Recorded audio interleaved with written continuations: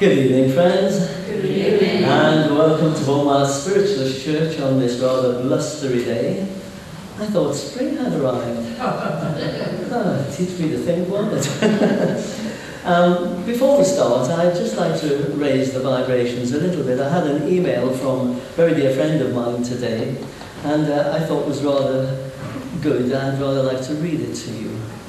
It says, a successful rancher died and left everything to his devoted wife. She was a very good-looking woman and determined to keep the ranch, but knew very little about ranching. So she decided to place an ad in the newspaper for a ranch hand. 2 cowboys applied for the job. One was gay and the other was a drunk.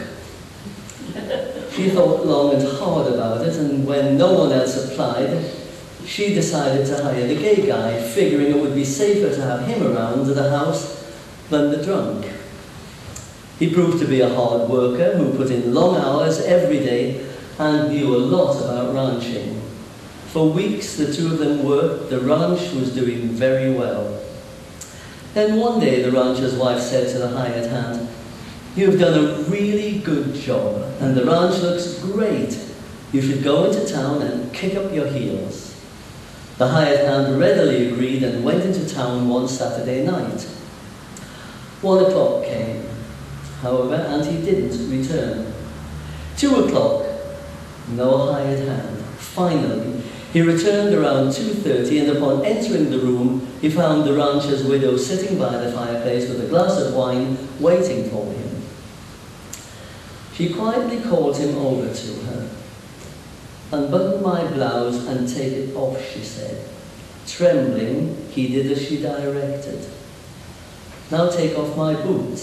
He did as she was asked, ever so slowly. "Now take off my stockings." He removed each gently and placed them neatly by her boots. "Now take off my skirt." He slowly unbuttoned it, constantly watching her eyes in the firelight. "Now take off my bra." Again, with trembling hands, he did as he was told and dropped it to the floor.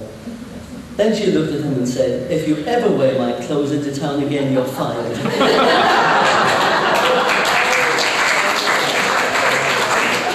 didn't know that was coming, did you? Neither did I when I first read. Well, ladies and gentlemen, it's a great pleasure for me to welcome this weekend a gentleman who served our church a couple of times before. And the first time he came down here, everybody said, "Les who?" But after he'd worked here, they knew who he was. He comes all the way from Darlington, where he is president of the Darlington Church. And we've known Les for quite some time because we usually meet at the conference and have some fun. He's a great worker for Spirit, and I'm sure that those that have seen him this weekend have thoroughly enjoyed him. So would you give a nice, warm welcome, please, to Les Henderson.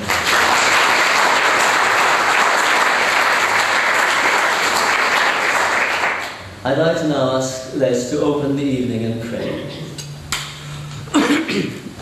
Good evening, friends. Good evening. Can I ask if we can join together this evening in prayer and let each and every one of us, let's blend together in loving harmony this evening, and let's open up our hearts and our minds, and let us invite our friends, our loved ones and our inspirers from the spirit world to be a part of this service.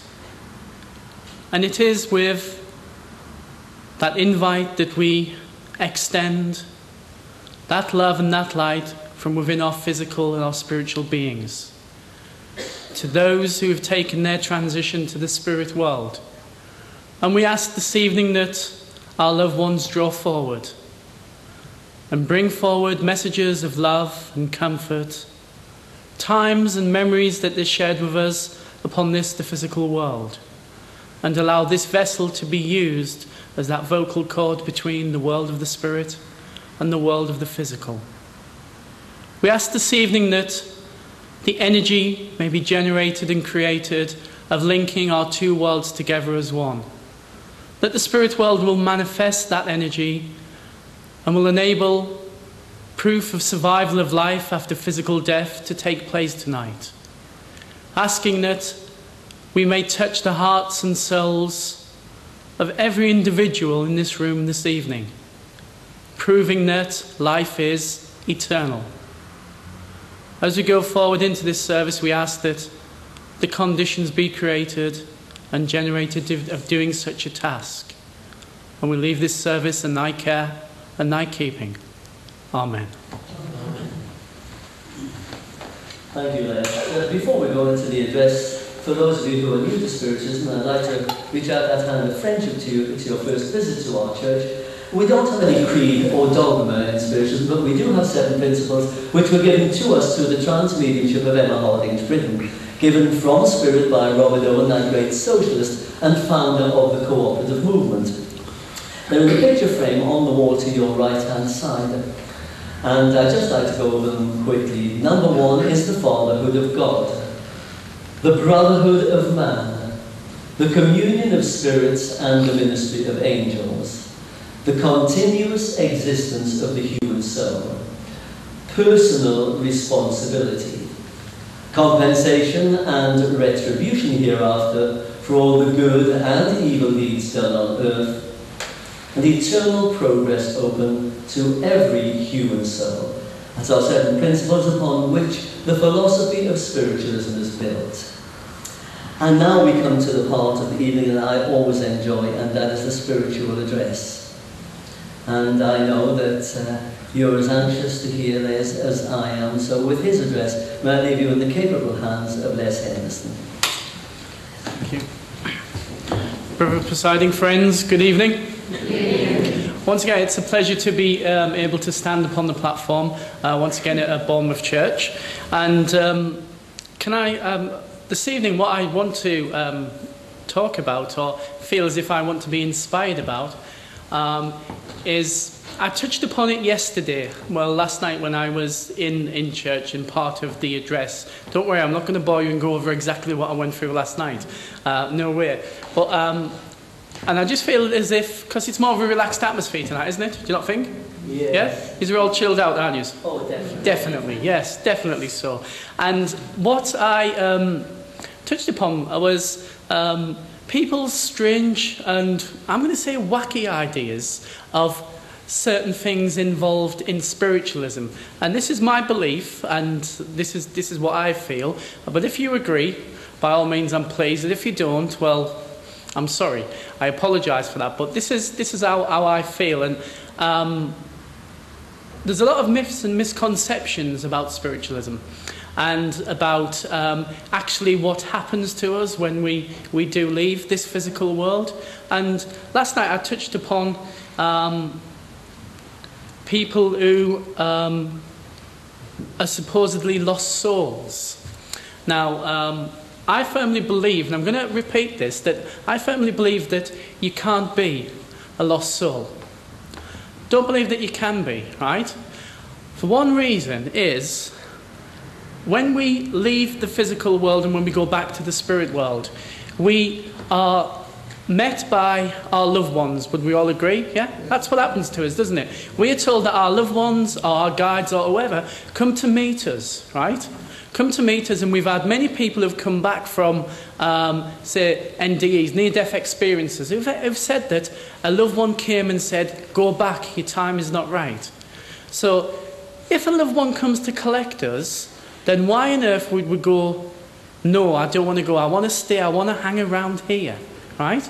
It just doesn't make sense. It doesn't make sense for the simple reason that this world that we live in, and probably the majority of us agree, it's not a very good world sometimes, is it? No? No. It's not. There's a tremendous amount of pain, there's a lot of suffering, there's a lot of violence, and even now at my age, yeah, as I look back on life now, I was like, I always remember that we always used to leave our front door open, right? And I'm only 39, yeah, on Thursday, you must add. And I do know that nowadays it's just not possible to do that. But if you go back 50 years ago, or even 60, 70 years ago, the world, and it was a safer place, wasn't it? It was a far more safer place. We didn't have the violence and the drugs and the other things that go in this debauchery life that we lead. What we did have is we had things that were extremely safe, and we felt comfortable, right? And I can't understand why someone would want to stay around this energy, around this place, because they say that they have become a lost soul. Maybe we might want to hang around a little bit because we maybe haven't realised that we've passed over to the spirit world. But I don't believe that we could ever be a lost soul. And in spiritualism, we have, outside of the spiritualist sort of remit, we have people who maybe sit in rescue circles, people who believe that they are, and I say this, believe that they are rescuing lost souls. And maybe that's their belief and they feel that. But I believe in spiritualism we need to place common sense. Because I believe that we should be healthy skeptics. I definitely so. Even when we're receiving a message, a communication from someone in the spirit world, we should be skeptical in a healthy sense. And that is for the simple reason is that not all what the medium says is true. Or not what all the medium says is correct, because it's the medium's interpretation. Now, I could pass a message to this gentleman at the front, give him a sentence, and he could pass it along. But by the time it comes to the end of the hall, the lady in the far corner might say completely different to what has started off at the front of the church. And that's also sometimes has a lot to do with how the medium interprets what the message that we receive from the spirit world. There's also a lot of, I'm going to say, misconceptions that spiritualists do it in the dark. Yeah? Well,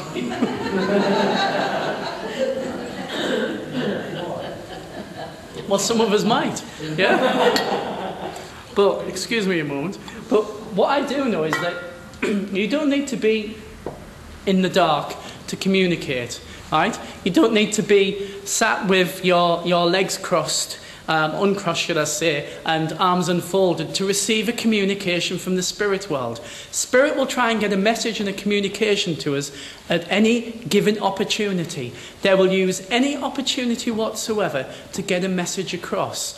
And when we say message across, they're trying just to show us and just prove to us in some slight way that they are still alive. And I talk about being alive because I don't believe there's any such thing as death in itself. Yes, of the physical body, but that spirit and that soul that's encased in this body will live on, does live on, and does go on. And we term the spirit world. Many religions and organisations have different terminology, but in spiritualism, I believe that we are very grounded, well, the majority of us are, very grounded, and we should look at spiritualism in a very simplistic way, because there's nothing fancy and magical and mystical about spiritualism and spirit communication, because spirit communication has been going on since the dawn of time. There's always been someone listening to a God or receiving a message from a God. You just have to look at Moses when he received the message from the God. You just have to look at Noah when he received. And even Jesus himself was, I believe, one of the finest mediums that did walk the physical world. He was able to heal the sick. He was able to comfort the grieving widow. And he started a change. And I believe, and I know that the early part of Christianity, what Jesus was trying to establish and follow, very much so told people and demonstrated communication with the spirit world. And for some reason, it's been pushed by the side. Now, I believe that many, whether there's a conspiracy against spiritualism, which I believe there's one been going on for many, many years, that try and belittle this religion to make it look foolish so no one will want to be a part of it. Because other organisations and religions are asking you to give 40% of your wages, yeah? I mean, if you want to give 40% of your wages to this church, by all means, feel free, yeah? Just fill in the direct debit form, it's on the side, yeah? I'm going to say, but there is, and within these religions, they try and put fear into the people who follow it. If you don't behave a certain way, you will. This will happen to you. If you don't give a certain amount to your church, right? Such and such event will take place. Does spiritualism do that? No, it doesn't. What does spiritualism do? It tells you to think for yourselves. Spiritualism, like Arthur Conan Doyle said, is the thinking man's religion. And that's what it is. And that's why I know that organisations have tried to make spiritualism look silly. And they've done a darn good job.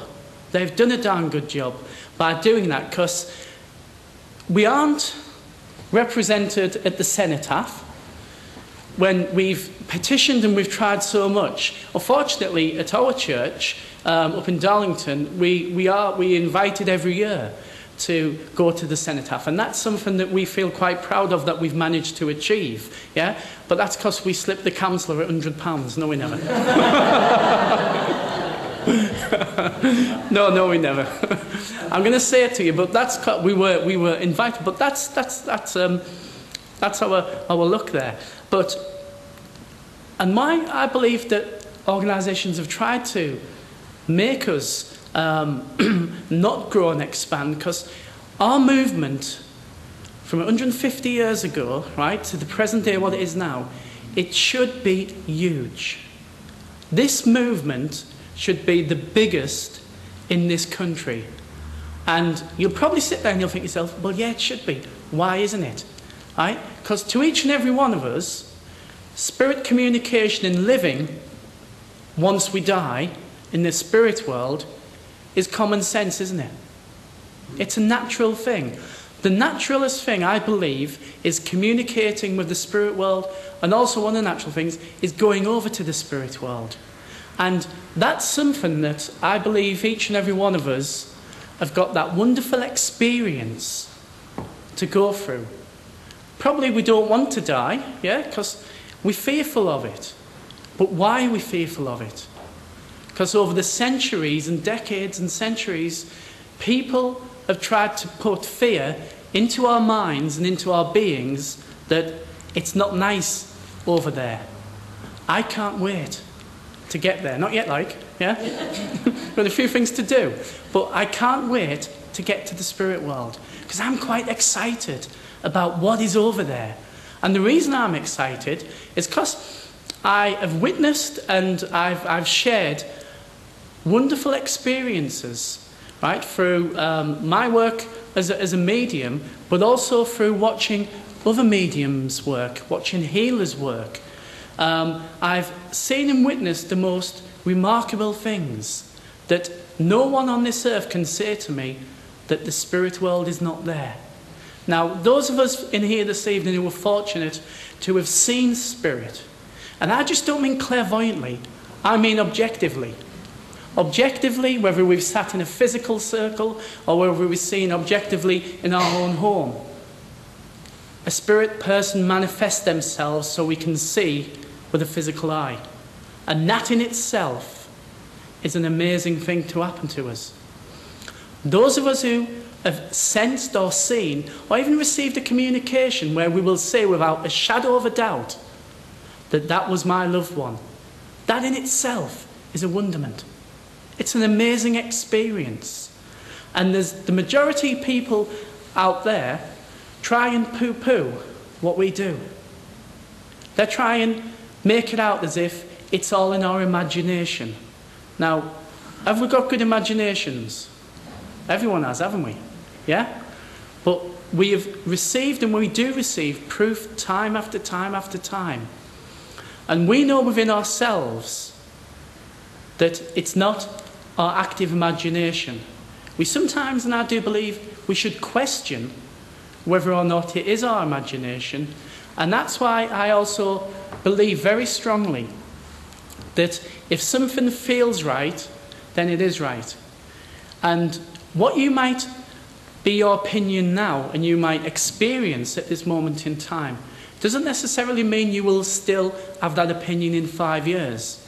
Because I feel in spiritualism what happens is we come into into the movement and we're full of ideas and we get bombarded with, you've got a spirit guide who's a Red Indian, you've got a sister of mercy, you're going to be a medium, you're going to be a healer, be careful that you close down, because if you don't, you'll be walking around wide open and you can be psychic attacked.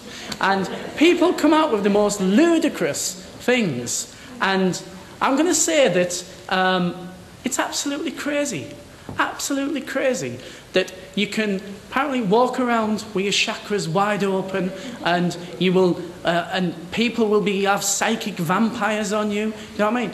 I once had a friend who was at a spiritualist church. I'll be careful not to mention names. Right?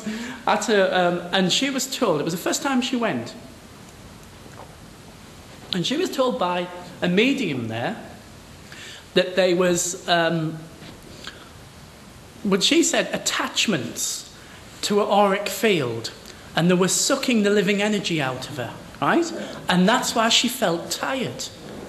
So she was absolutely petrified, right? And she had this image that slugs were all over her, right? All over it, sucking the living daylights out of her, right? So I went to the church where this medium was, and I said, "Why on earth have you told her this? It's absolutely crazy." "Oh, she's got psychic vampires." I said, "There's no such thing as psychic vampire. No way. You've got people who are draining and draw energy from you, but we all come across people who make us feel tired, don't we? Do you know what I mean? People wear you out. Simple as that." And what I did say to her, I said, "It's nothing at all to do with psychic vampires." She turned out she had a thyroid problem. Simple as that. That's why she was feeling tired, right? And that's why I mean that people have some really strange ideas about the other sides to spiritualism. And I believe that we should always keep a level head. Now, you all look level-headed, don't you? Yeah? Apart from you, no, you can, no. I'm going to say that I just said that we need to take this common sense approach, because spiritualism, basically, the foundation of it is plain common sense. If you can adopt that to spiritualism, and hopefully we will start to give off the right signals. We'll start to give off the right signals, so we do start attracting more people into our churches. That we do start attracting more people into our movement. Even if they don't come into the church, surely let us educate them in a sense that they can use the basic spiritualism foundations in their day-to-day lives. It's like now you can go to see a Reiki master and you can pay £200 and in a day you become a Reiki healer, right? Does it take £200 to become a Reiki healer? Don't think so. Yeah?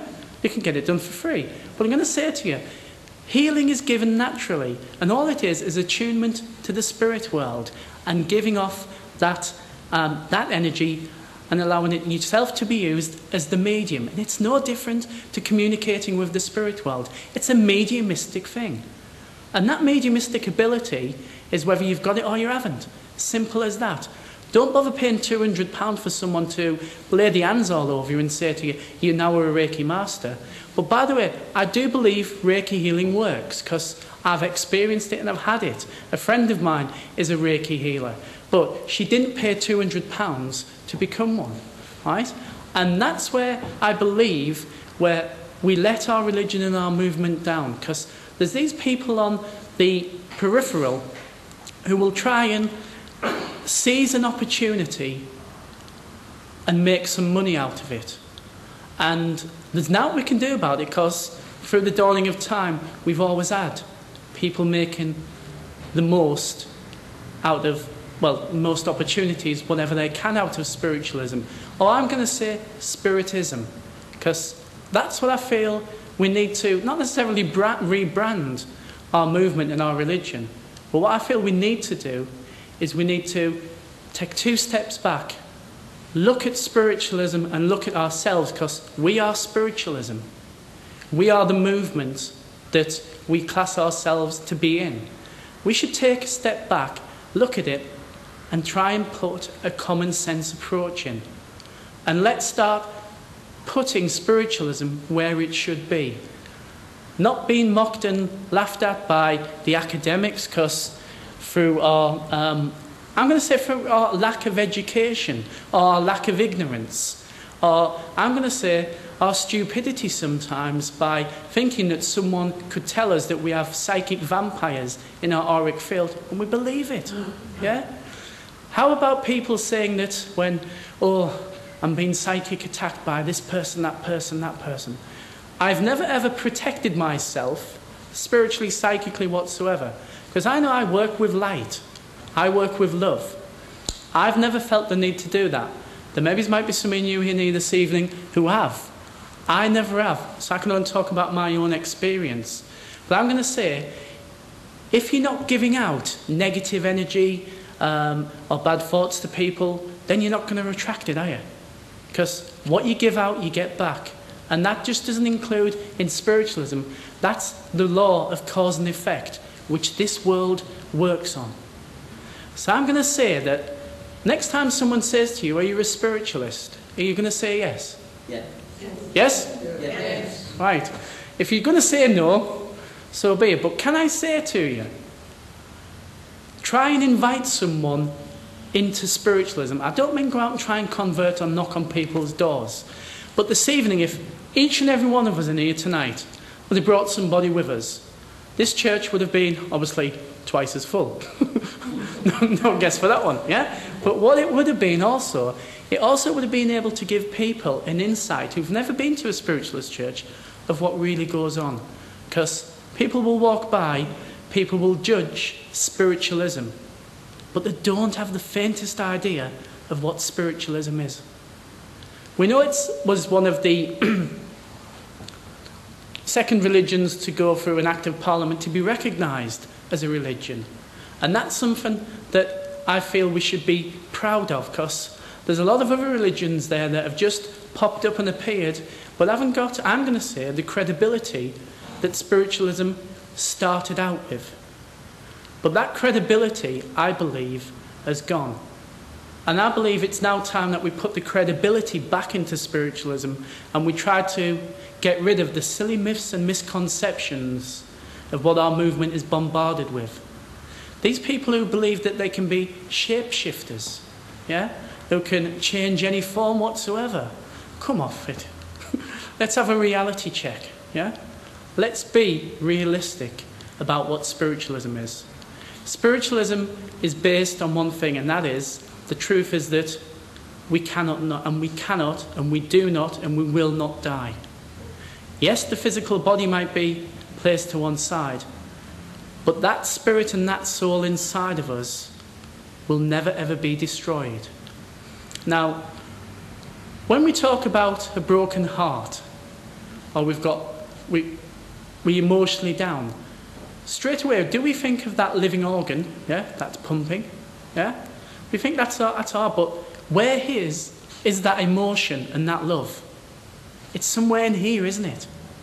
It's not in a specific part of the body. It's somewhere in this being. And I believe that's that spirit being that is within there. And all I want to say is that if we intend to prove and to make sure that people will sit up and listen to what spiritualism is, we need to be the ones who are at the forefront and pushing it forward.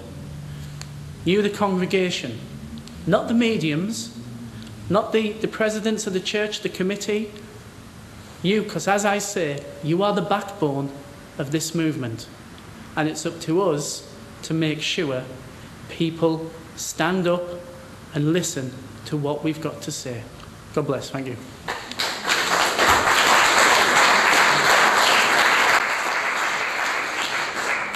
Thank you, Les. I think you've really given us something to think about tonight. That was a wonderful address. I understand where you're coming from when you say you can tell somebody something and by the time it reaches the back of the room, it's totally different.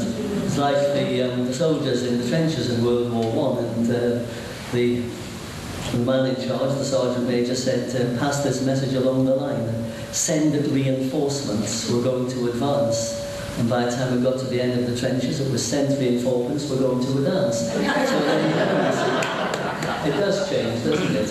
Well, now it's your turn to ask questions, and I'm sure that you've got all your questions ready. So who's going to be the first one to dig into the knowledge of Les's, well, dig into his knowledge, I should say. It's the lovely Tina. Tina. Thank you, guys. Les, you were talking about the things that people read and the weird stuff that they read about spiritualism. I'm just wondering where you come from on the subject of poltergeists. Right. I do believe that poltergeist activity does exist, right? But I do believe it's not a spirit energy, it's a psychic energy, right? And I believe that it's created through energy that's maybe by adolescence, or in that sense. I don't believe it's a spirit that's trapped. I believe it's energy that is created on a psychic level. Does that make sense to you? That's my stance, and that's what I believe. Yes. Can I just come back to you on that, because I was involved in it in the situation in 1980. It was a big one. It hit all the papers, all the Sunday papers, the local papers, etc. And there were actually things moving. You know, I saw a lot of things move and levitate and turn over, etc., etc. And there was a teenage girl in the house. Yeah. Unfortunately, there was also a young boy in the house. I was a social worker, and he was my client. Unfortunately, it got to the ears of the press that it was the little boy that was at the centre of it, which made things very, very difficult. But in fact, we held a rescue seance. Somebody who was a very, very good healer.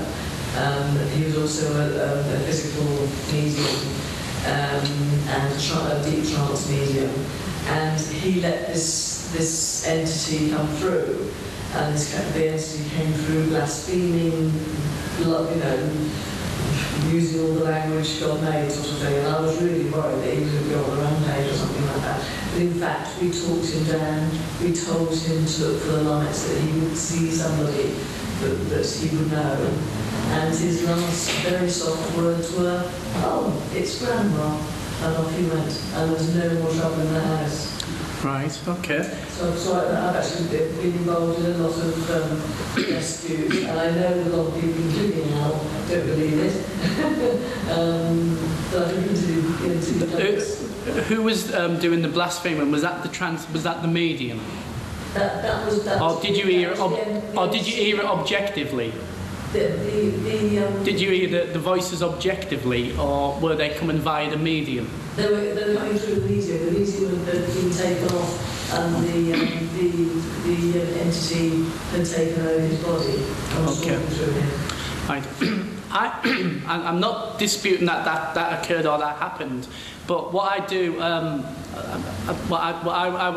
what I feel is that that it could have been an impression of a spirit impressing, because you do get bad spirits as well as good spirits. Could have been impressing the trance medium to blaspheme, or it could even have been a part of that medium's subconscious. I'm not doubting the genuineness of the gentleman or lady, whichever it was. But what I do feel is that it could have been six and a half dozen of the other.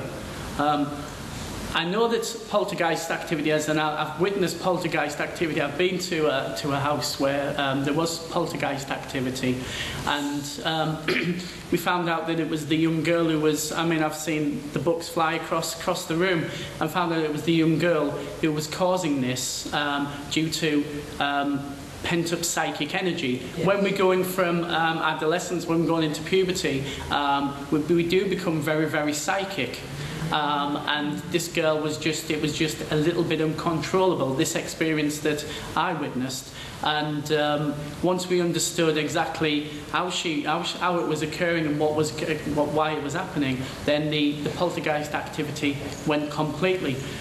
At that event, no one went into a trance. We just spoke to the girl, explained to her, and told her about psychic energy and so on and so forth. And within a matter of 2 to 3 days, everything seemed as it settled down. But your experience is something that you've experienced, so I'm not disputing it, but I'm also not going to agree with it. Do you understand where I'm coming from? Yeah? Yeah, I mean, Les, I think you'll agree with me. You said that we have to differentiate between reality and fantasy. And I remember having a gentleman ring me up one night and said that he and his partner were having problems in their office, that the computers were switching on and off by themselves, the lights were going on and off by themselves, and it was just really getting to them. And I said to him, was there any negativity in the office? And he said, oh, absolutely. My partner and his wife have a daughter. And 2 or 3 years ago, we employed a young man into our company. We deal with computers, and he was a computer whiz kid. And he turned our company around, and we became so successful through this young boy. And he fell in love with my partner's daughter and married her. And 3 years after, we all thought they were the happiest couple, and 3 years later, he committed suicide. And my partner's daughter and the parents were devastated. And so they now blame him for everything. All of these things have started happening in the office. And I said, are they negative towards this boy's memory? And he said, oh, absolutely. So I said, well, can you talk to them at all? Because negativity attracts things like this from the spirit world. This young man was trying to get through to say, I'm sorry for what I've done. But nobody was taking any notice of him because they were so negative. I said, tell them to send out thoughts of love and to say, we forgive you, it doesn't matter what you've done. And I said, bring me back only if you don't have any success. And he never ever rang me back again. And you see, what happens is sometimes people will go into a building, they move into a home, and they're very negative, and they draw the memories of terrible things that have happened in that house to them. And you know, the imagination can be a brilliant thing. Anno Gordon Smith said he was called to a house that said they had, this old lady said they had poltergeists in, hearing noises all over the house and experiencing things. He couldn't find any energy, negative energy at all. He went up into the attic, clapped his hands, and a load of pigeons flew out. They said we have to differentiate between reality and, of course, fantasy. And I love fantasy, but not that fantasy. Next question, please.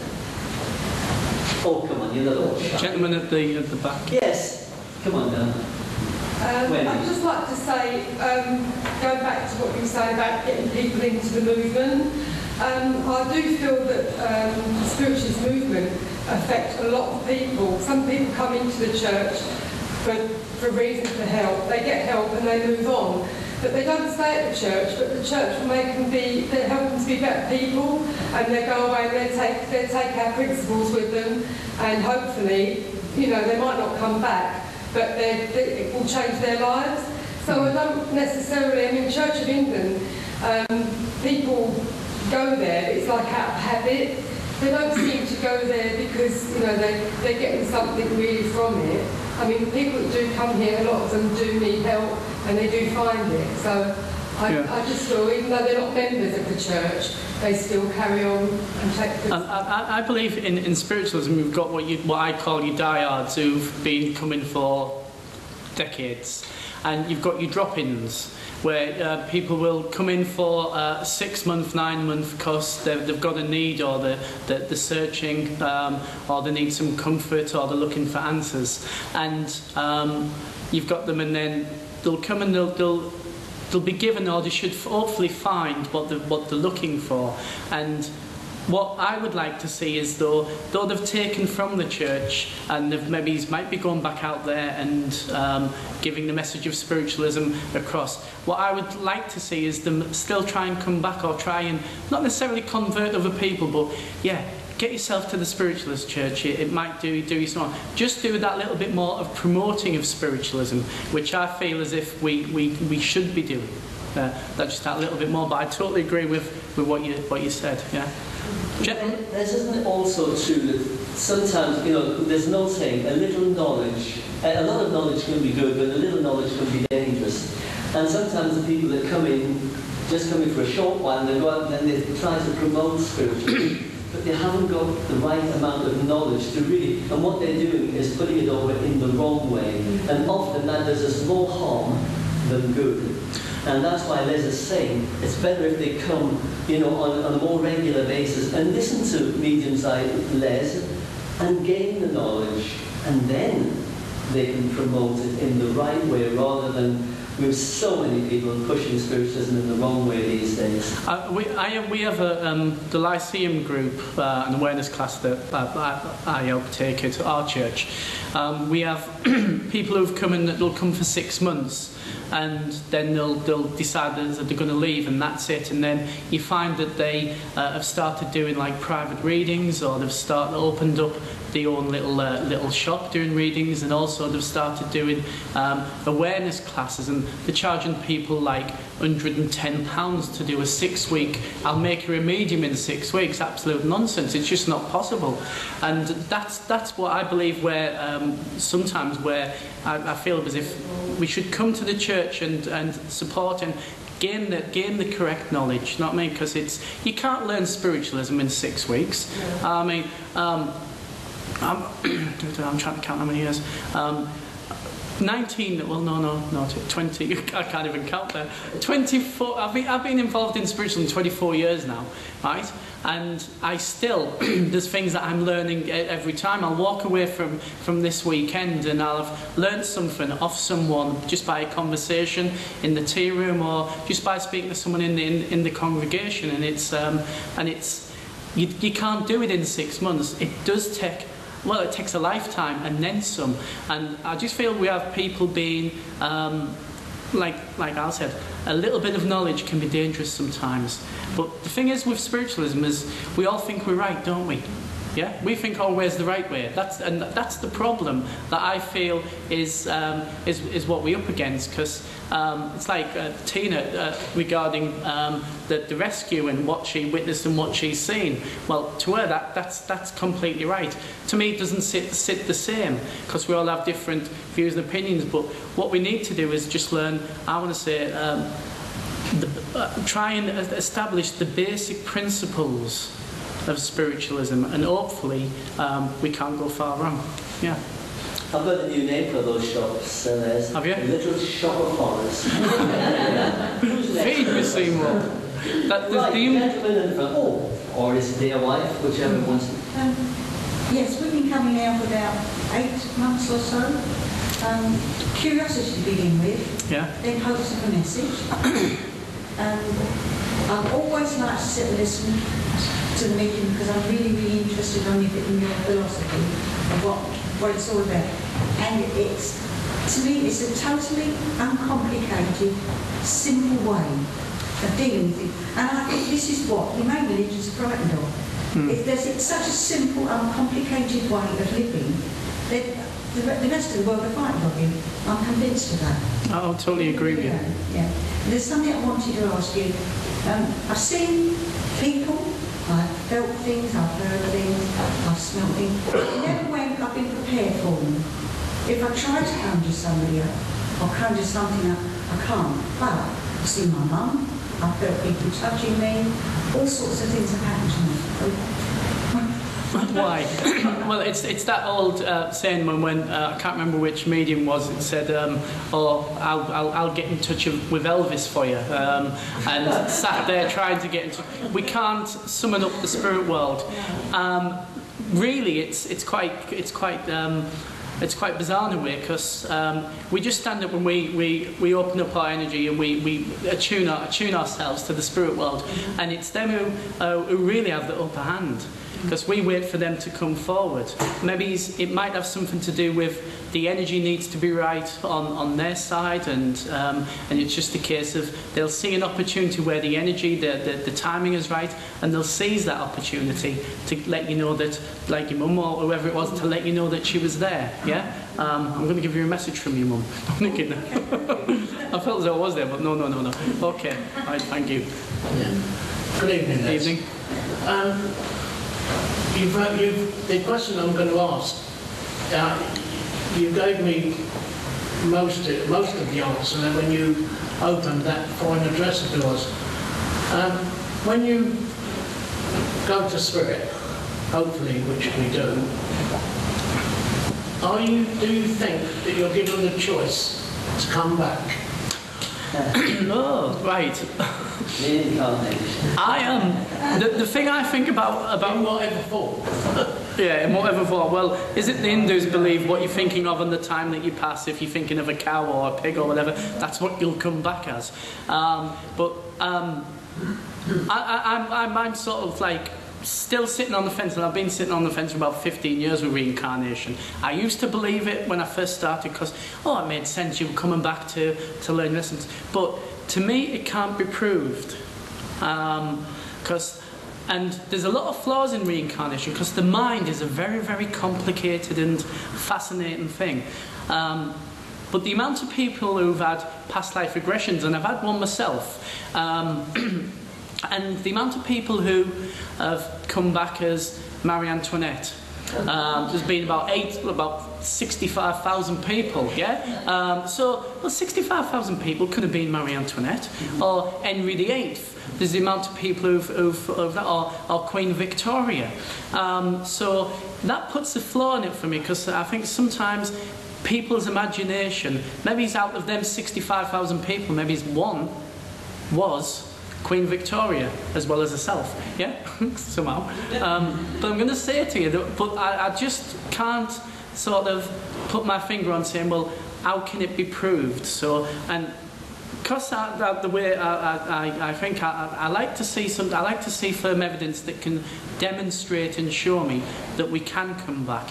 But then you can go into the place to do with soul groups. Are you part of a soul group, and all of that soul group is maybe part of that memory of that one individual, where there might be 10,000 souls connected to that one individual. Does that make sense? No, it doesn't, does it? Well, yeah. Yeah, It does to a certain extent. Yeah, and you see, you've got that possibility. So who knows? We won't know. Well, I won't personally know until I get there. But if I get there before you, yeah, I'll come back and let you know, yeah. And if you get there before me, make sure you've got me a beer ready when I get there.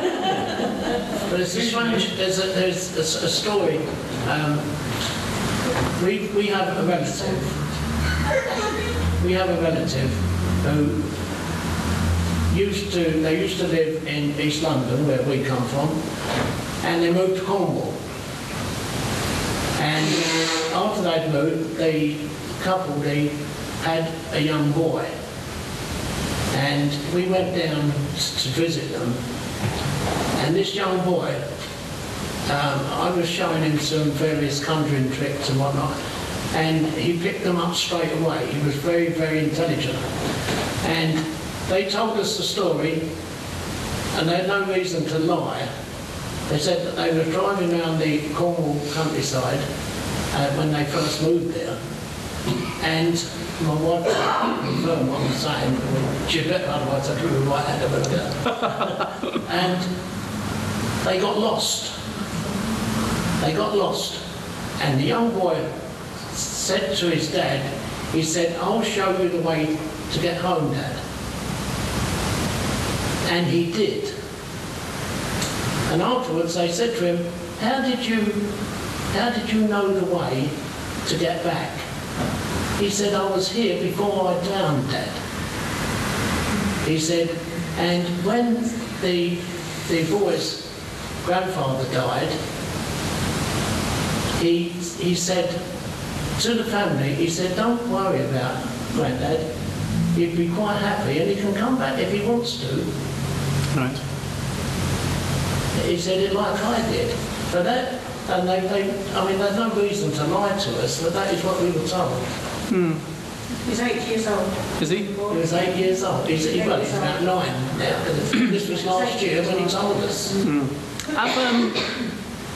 There was a documentary not so long ago on Channel 5, a very similar thing, and it was to do with a young lad up somewhere in Barrow, I think it's in Scotland, and he kept going on about wanting to visit this farmhouse, and that's where he used to live. And all the dates, so his mum decided, right, we'll get it out of the way, because he wanted to go and see his other mum. That's what he was saying. So they got it out of the way, so they went up, and a lot of the facts were right, apart from there was a couple of flaws in the time and the period that he said he was there. But the majority of it was absolutely correct. But when I was watching that, and then I went back to a memory that I had myself, was and it was going to Whitby once when I was young, and I knew exactly what was, and I was describing what would be on the road ahead, where a certain hill would be, there would be a certain pub, how the road would turn, but I'd never been there before. But then I maybe questioned afterwards, and I was able to give detail about this, and I then realised, maybe thought to myself, well, maybe I've seen it clairvoyantly previously, maybe I've astral travelled in some sense and seen it.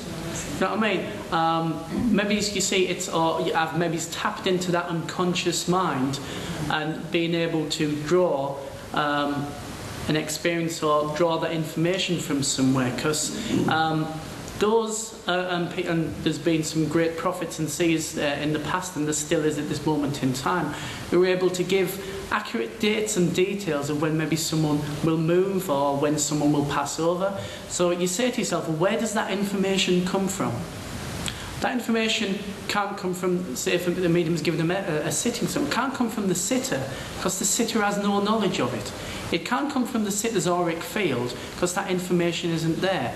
So where's that medium tapping into that energy and that information? And I've asked that question many times. I've sat in trance when I've asked the trance medium to give me the answer of where that information can come from.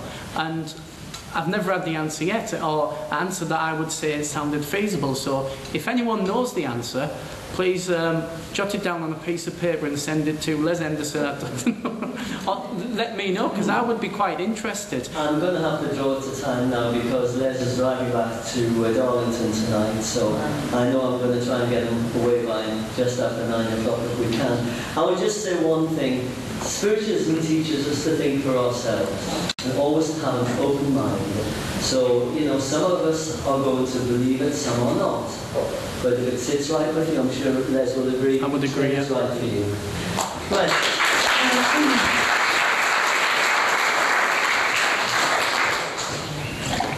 I'm going to play just a little bit of quiet music, because mediums work on a different level of consciousness, just so Les can just sit for a few moments, and then we'll go into the demonstration of communication.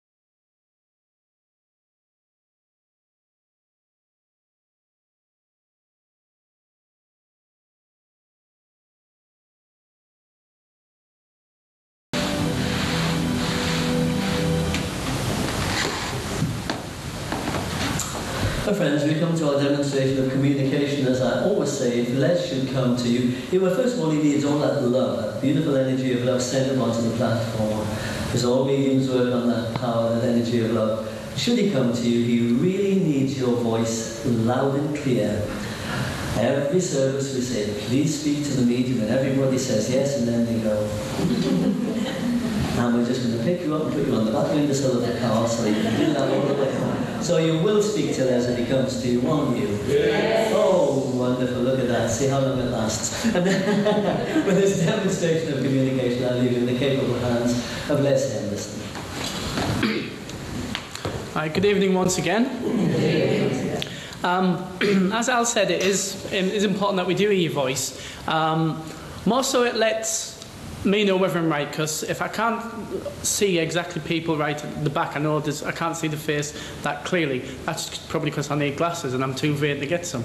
Right? But I want to say to you as well is that your loved ones don't come just to hear my voice. They come to hear you, because it's you they want to communicate with. It's you they want to talk to. So I feel as if you were talking to a friend or loved one on the telephone, you would speak to them, wouldn't you? Yeah? Yes? You would, wouldn't you? You wouldn't nod your head, shrug the shoulders, you'd say yes. And it's exactly the same, because it's like a telephone communication. I'm that, I know, that line, that link in between. So it's a three-way thing. It's you, me, them, me, you. Does that sound all right? Yeah. Does it? Good, good. Right, okay. I'm very drawn to the lady right at the back of the hall. You've got a lemon top on, yellow, and you've got, I think you've got glasses on. Thank you. Right, okay there, right.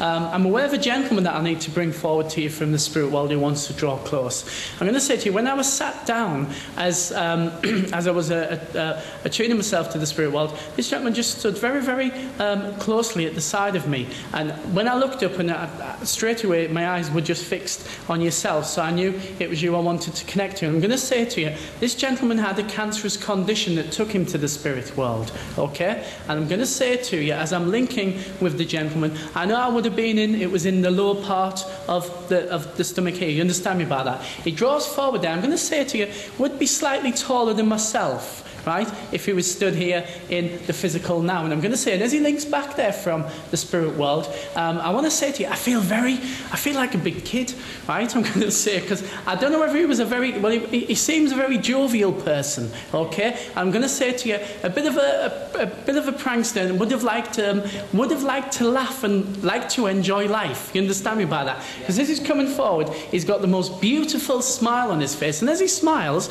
I'm going to say to you, I'm looking at two dimples there, right? And he always had them throughout his life, and I'm going to say to you, even to the end, he said, when he started to go very drawn in, I still had them. You understand me by that? Brings that energy and that love back to you from the spirit world, and as he brings that forward, he's making me also aware that there was some problem to do with his right leg, please. Okay? You understand? Because I feel as if, whoa, I'm going over on it, as though it wasn't that strong. I've got to say to you that that's built back up, he tells me, and I don't know why I need to tell you that, but he wants to, right? Because I'm going to say to you, he wants to do that. Can I say to you there that, would you understand why he shows me? I'm looking at, he must have had a sweet tooth, right? Because I'm going to say to you, if you know, would you understand why he shows me like a penny snake? No, you don't, do you? Bizarre. Right, I didn't think you would. I'm going to say to you that there's something, because he's showing me like a bag of pick and mix, right? Does that make sense? It does, right, okay. Now, because I'm going to say to you, I'm looking at it, and it's one of them, it's like I'm looking at them pink shrimps, right? And yeah, and I'm going to say to you, and he's just sort of got this bag of pick and mix, and it's mine, and he's not getting hold of it. You understand me by that? I want to say, and it was as if he just sort of pulled the sweets out of his pocket and like that. Yes, I'm going to say to you, and you never got one, right? You never got one. He says though, towards the end of his physical life, he didn't want to bother with candies so much. You understand me? And everyone found it very unusual, because it was throughout his life he did like his sweets. Now I'm going to say, as he comes back there from spirit world, wants to say there to me that, right, okay there. He says he wished they never moved him from the ward. Would you understand me by that? Yeah. Yes? Because I'm going to say to you, he says, I wanted to stay there, right? Yeah. I didn't want to be moved about. And I'm going to say to you, he asked, not begged, but he asked on more than one occasion, let me just stay here. You understand me? And I'm going to say to you, if anyone, doctor on this, oh, can I just stay here? I don't want to move. I don't want to move. He said it done me no good, right? It done me no good. But I'm going to say to you, he links back there from Spirit World just to let you know that he's perfectly fine now. I'm going to say he's put the beef back on, he tells me to tell you. You understand me by that? I'm going to say to you, brings a tremendous amount of love there to you from the Spirit World. Slow down. Mentions the month of May to me, okay, as an anniversary that links and connects. And I'm going to say to you, but I know it's a been, right? I'm going to say to you, no, it's to come, right? I want to say to you that for some reason I'm linking to, right, you show me rather the 4th or the 14th, right?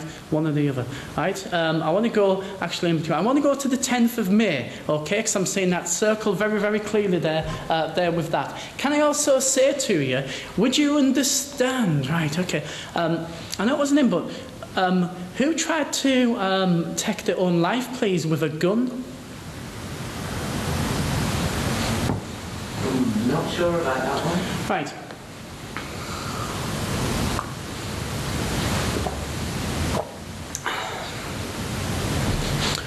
Right, okay there.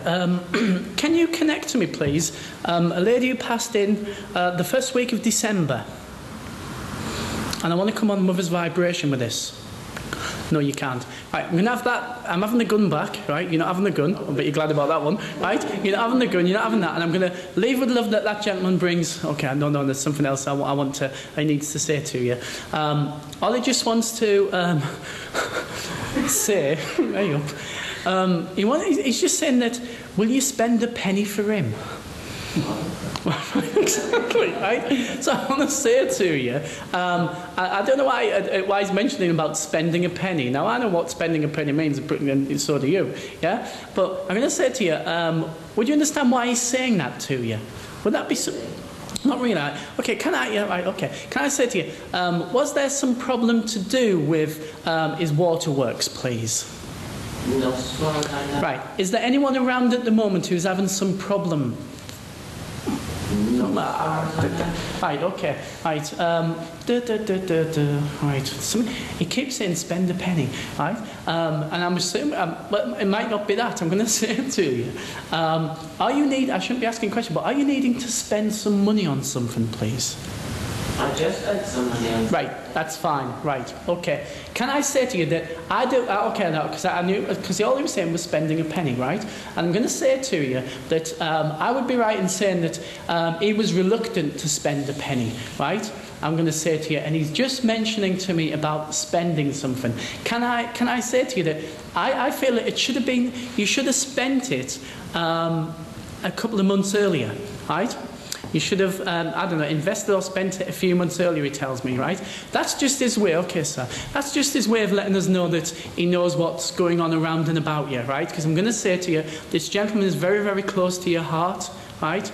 And I'm going to say to you, is very close to your side, physically and spiritually. Can I say to you, next time you get the sensation where you see the white flash in the corner of your eye, which I do know you should be seeing quite a lot, what's that?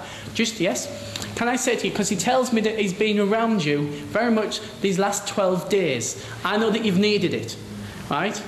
Yes, you understand me about that, and you know why he's been there, because he says to me that you keep seeing these flashes and thinking, hey, what's that? I need my eyes testing. No, you don't. No, you don't. It's just the energy from the spirit world that you're aware of. Next time you get it, acknowledge him and say hello, so he knows that you're sensing him. Yeah, I do. You do? Okay, great. That's lovely. I'm going to leave that love with you, say God bless, and thanks very much for speaking to me. Just before I draw away there, I just heard very faintly, maybe this might be going into my next link. Does the name Terry mean anything to you, please? Yes. Yes. Okay.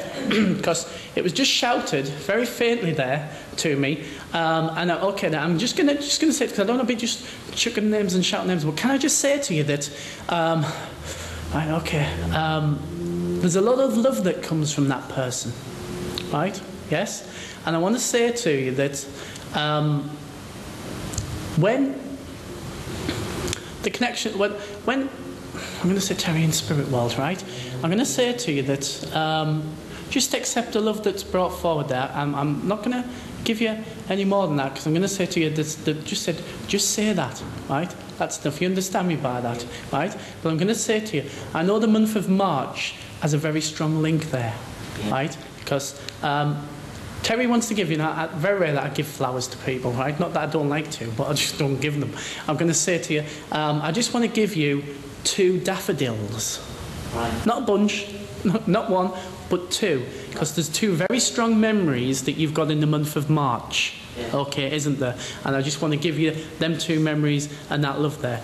I'll leave that with you and say God bless. Thanks for speaking to me. Right, can I...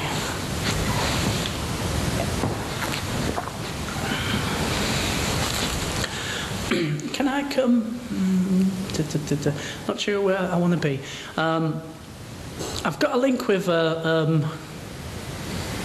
Would someone know someone who was shot or who was attempted to take their own life with a? I don't know whether it's a shotgun. I know it's a gun.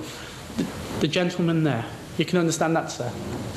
Right. Okay. Can I just say to you there? And I know I shouldn't be asking a question, but I feel as if the person must have took their own life with this, please. Yes. Yes, okay there. Right, so I'm going to say to you that as I was, for some reason I've been drawn to you because I've been wanting you to ask a question, right? I know you were wanting, right? I'm going to say to you, but I'm very much aware of this person coming forward. Now, I don't want to go into gory details with this, but I'm going to say to you, sir, that I do feel that this wasn't the first attempt by this person, right? And I'm not sure whether you are aware of that or not, but I don't feel it was the first attempt. Yes, you understand now. I want to bring him forward there to you from the Spirit World, because I'm going to say to you, talks about there being, right, right, okay, some involvement, and obviously there would have been afterwards, but been some involvement with the police, okay, right, leading up to this. Right, now I'm going to say to you that I feel as if it was something to do with, I don't know whether it was like, or some involvement to do with a court case, something on a legality, right, something legal. So I don't know whether it was himself or it was connected around you at that moment, at that time, when this took place. Can I ask, is this a man? Right, I'm going to say to you that, like yours is a lady, isn't it? Yes, it is. Right, okay. Now, can I say to you, there should have been some involvement, right, to do with a gentleman and something on a legality, something legally, whether it was waiting for a court case or Could well have been. Yeah. right, okay, right. Can I just say to you there, right, okay there, right, that I do want to bring a gentleman to you as well from the spirit world. Can I bring Father, please, to you? No. No, right.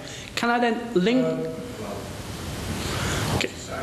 Right, okay. Can I then say to you then, if it's not Father, it's rather stepfather, I'm going to say to you, no. I'm being told it's Dad. Right, okay. Right, and I'm going to say to you that, would I be correct in saying that, and I don't know whether you were at the age of 2 or very young when Father must have fled, right? I'm going to say to you, but I do know that, right, do you understand me by that?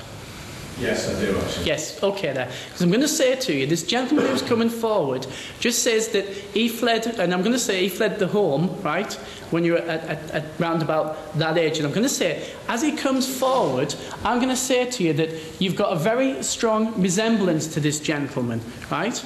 I'm going to say to you, as I look, but I don't know how tall you are because you sat down, right? And I don't want you to stand up, but I'm going to say to you, I sense that he would be slightly taller than yourself. Is that correct? Okay. I want to bring him forward there because I'm going to say to you that I know there's a connection, and he's speaking about 4 other children, okay? Right? About 4 other children. And I'm going to say to you that as he links with this, I know that there would have been some problem because I'm not saying that he was an alcoholic, but I know there was a drink problem, right? I wouldn't know. Okay, well that's. Can you remember that I've mentioned this because it seems quite important that I link and bring that forward there because that's what he wants to bring. As he links there with this, he's just mentioning that. Now I'm going to say to you, I know that you've been trying to trace part of. 2 sides of the family, okay? And I'm going to say to you, yeah? You understand me with that, sir? You do? I'm going to say 2 sides that you've been trying to trace. you're going to... this is bizarre. You're going to uncover, right, something to do with someone, right, who was involved in a murder, right? Oh, everyone's gasping. Don't. Right? I know it's not you, right? Not me, my lord, right? I'm going to say to you, I don't mind it if you don't know. I don't mind about that, but I do know that you will find it, right? Just remember that I've said that. I want to bring, and that's just the memory and the message that he wants to bring forward. But I want to say to you, he is coming forward to saying sorry, right? He's apologising, right? And I'm going to say to you, whether or not you take that apology, sir, it's entirely up to you. But I'm going to say to you, your father's waving a white flag, and I'm going to say to you, he should have waved it 15 years earlier, okay? You understand me? And I'm going to say to you, wished he'd had it done. Okay, I want to bring the connection to do with the suicide with the shooting, because I'm going to say to you, right, very frankly, now, he gives information about it being a girl, and I'm going to say to you, right, I know that I'm sensing that my hair is pulled back, right? So I'm going to say to you, it was pulled back like this, and I'm going to say to you, and I know that the shooting was definitely to do around the mouth area, okay, right?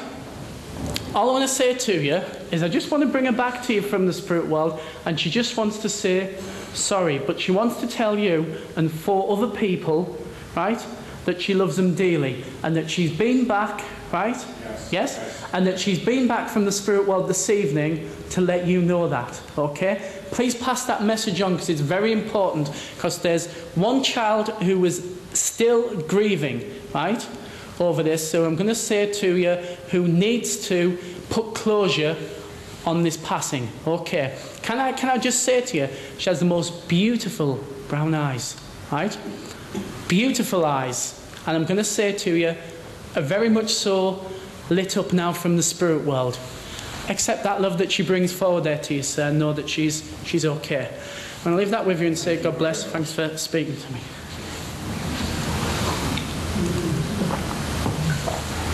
And when I come back next year, please don't tell me she was done the murder. Okay. I hope not. Right.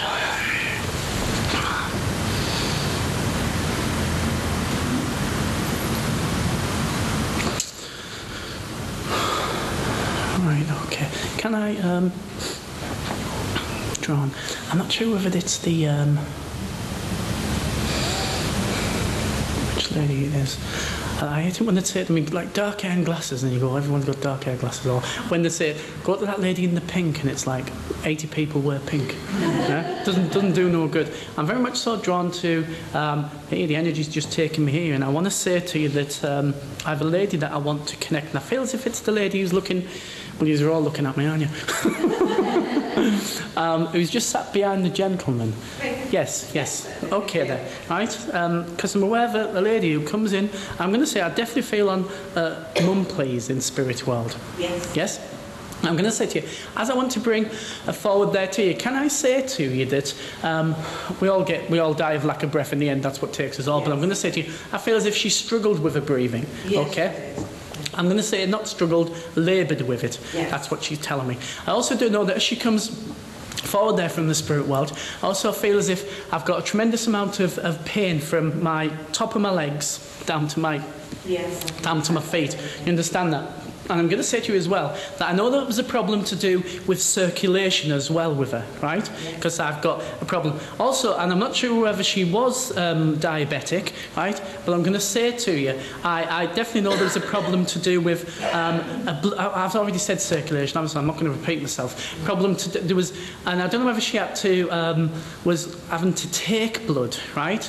Or take blood samples, but I know there was a lot, she says. I ended up being like a pin cushion. You understand me by by that, right? Yes, and I'm going to say to you, as I link there with this, she also makes me aware of that, and I'm going to say to you, but she says, I didn't mourn one bit, right? She didn't mourn one bit. The personality that she brings forward, she was, nothing would have been too much trouble, and even if she didn't want to do something, right, she would do it, and she'd maybe mutter under her own breath, right? But I'm going to say it to you, like us all, right? But she would go on and do it. I also want to say to you that as she comes back there, as I'm seeing a sort of build there, I'm going to say to you, would you understand why she talks about, and I don't know whether she had to fall out of the bed, right? Yes, she did. She talks about falling out of the bed, which was a memory for you, and there was a memory for her because she hurt herself. Yes? I'm going to say to you, now, as I link to that, I'm going to say to you, I know that she must have cracked something here, right? She did when she came out. Yeah, when she came out the bed, yeah. I'm going to say to you, but I also do know that not one rib, but two ribs were cracked as well, were broken, should I say. Now, she brings that love there to you from the spirit world, and I'm going to say to you, as well as she comes forward, she's making me very much aware there that she talks about you being too late to see her. Do you understand me? And that she passed to the spirit world before you got there. Yeah. But I'm going to say to you, you're only about half an hour late, right? Weren't you? I'm going to say to you, but I would be correct in saying does the Carpenters, or the song by the Carpenters, it connects to you and your mum?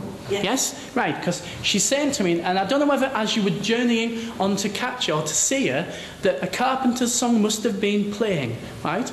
Or you switch the radio on and there's a Carpenter. She's not telling me what song it is, but she's saying it's the Carpenters. Yeah.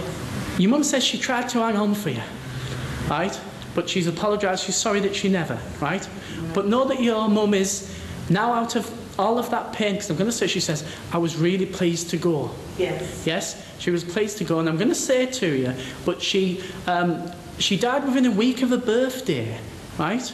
Yes. Yes? Yes, she did. And she mentions that there to me. Also, what she wants to say to you there, as she comes back from the spirit world, that she tried to be as positive as she possibly could about a gentleman, right? Right? I'm going to be careful here because I know these are nosy and I don't want to open it out. And she says to me there that,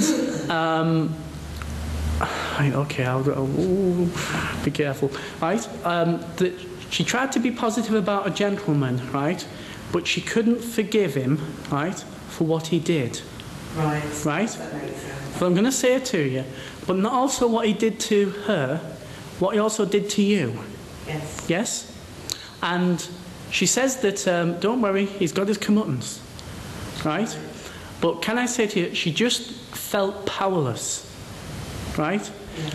She says to me that at the moment, someone is making you feel powerless. Yes. Yeah? Be strong and stand up like she should have. Yes, that's entirely up to you whether you do that, but all I want to say to you is that the personality of your mum, she was a very strong lady. Yes, she was a lady. And I'm going to say to you, very, very independent, but it wasn't until the last 20 years of her life. No, true. And I'm going to say to you, she could kick herself, she tells me, for not being stronger for years earlier. Yes. Know that her love is very, very strong for you this evening, yes, and that she's always there around and about you. And can I say to you, watch for hearing very shortly a song by the Carpenters. Thank you very much. I'm going to say, we've only just begun. Right, thank you. I'll leave that love with you. God bless. Thank you, Les. Okay, friends, on behalf of yourselves and the team who worked with us this evening, I'd like to thank you very much for allowing me to work with your loved ones. Can I just say that I felt and experienced a tremendous amount of love for the full weekend I've been in Bournemouth, so I'll be going home on an eye to Darlington now, like that. I want to say, can I just say, be happy in knowing that your loved ones don't stay in this church or with any of the mediums that grace the platform. They stay with you because they're connected to you by that one thing, which is love. God bless. Thank you.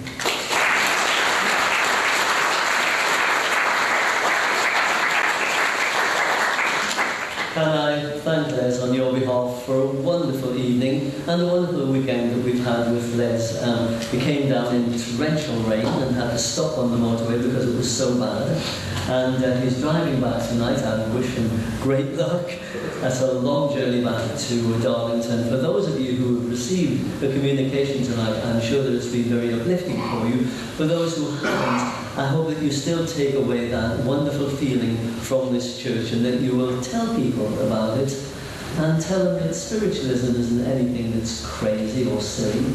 It's just the reality of life. And that you will come back and see us again very, very soon. I just want to tell you that next week Elaine Bevan will be with us. Elaine is lovely. She is the President of the Southern District Council of the Spiritualist National Union. A lovely lady, and I know that we'll have another wonderful night. So I'd like to also say thank you very much. You will have noticed that this evening has been videoed. And this lady and gentleman, Fern and Bill, have videoed Tom Smith last week. They videoed my brother and I last year when this new act was coming in which affected spiritualism. And you will see in the future these mediums on YouTube, which is drawing attention to spiritualism through YouTube, and they do a wonderful job. So thank you very much, Fern and Bill.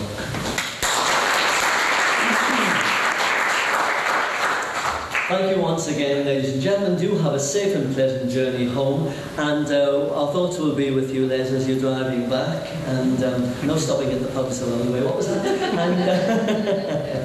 And we look forward to you coming back again next year. Have a safe and pleasant journey home. Good night and God bless.